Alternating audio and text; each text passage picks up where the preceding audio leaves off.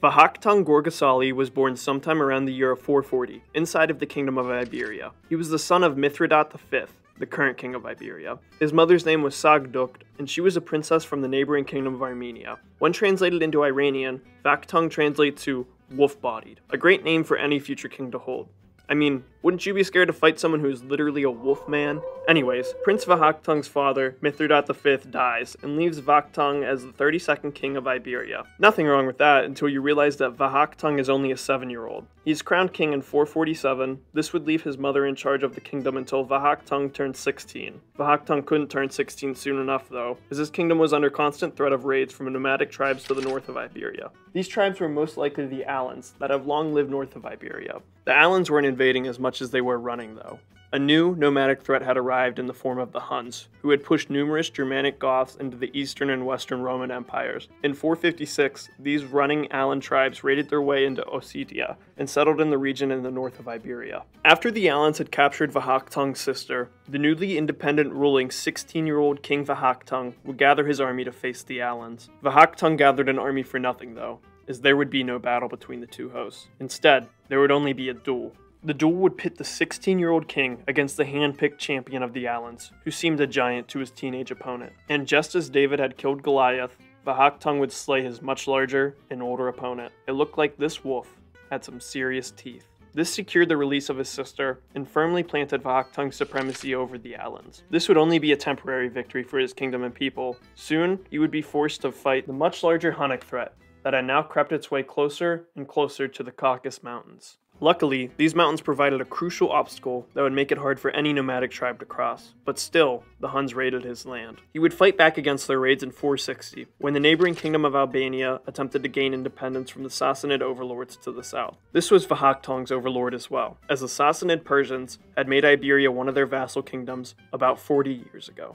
Vakhtang may have thought about revolting along with Albania, until the king of Albania invited the raiding Huns into his kingdom, so that they could fight the Sassanids for him. He assisted the Sassanids in kicking out the raiding Huns, and helped them regain control over the area. Vakhtang assisted the Sassanids once again in 474, when the Sassanid Shah gathered an army to face the Huns in open battle. This was a bad idea, and the Shah was ambushed and captured by the Huns. Vakhtang now served an imprisoned king that was set up for ransom. This ransom payment would come from a very unlikely place, and in the form of the Byzantine emperor's ruler, Zeno.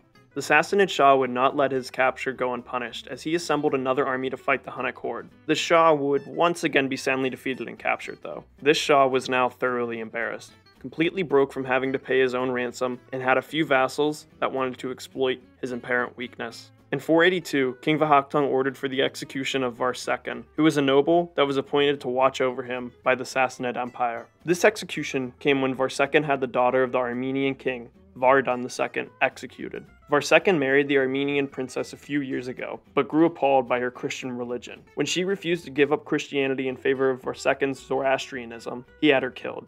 This martyr's death then triggered the Christian nations of Iberia and Armenia to revolt. At the same time that this revolt was starting, King Vakhtang married a relative of Emperor Zeno, moving himself closer and closer to the Roman Empire. And then in a stroke of brilliance, he asked for permission to create a separate church from that of the one headquartered in Constantinople. Then in one swoop, Vakhtang revolted against the Sassanids and created a Georgian Orthodox Church to move closer toward an alliance with the Byzantine Empire. King Vakhtang knew that he couldn't face the Sassanids alone, so he created an alliance with King Vardan II of Armenia and an old enemy, the Huns. He was now employing a similar strategy that Albania had tried to use about 20 years earlier when they had tried to win their independence. This strategy would prove to produce similar results though. 2 years after his revolution had started, King Vakhtang would be forced to flee to the neighboring Byzantine vassal state of Lazica, which encompassed much of the Colchis region to the west of Iberia. In an act of kindness, the victorious Sassanid Shah decided to put Vakhtang back onto the throne of Iberia. The restored Georgian king stopped rebelling against the Sassanids, who allowed him to keep the infant Georgian Orthodox Church. King Vakhtang and Iberia would then live in relative peace for the next 18 years.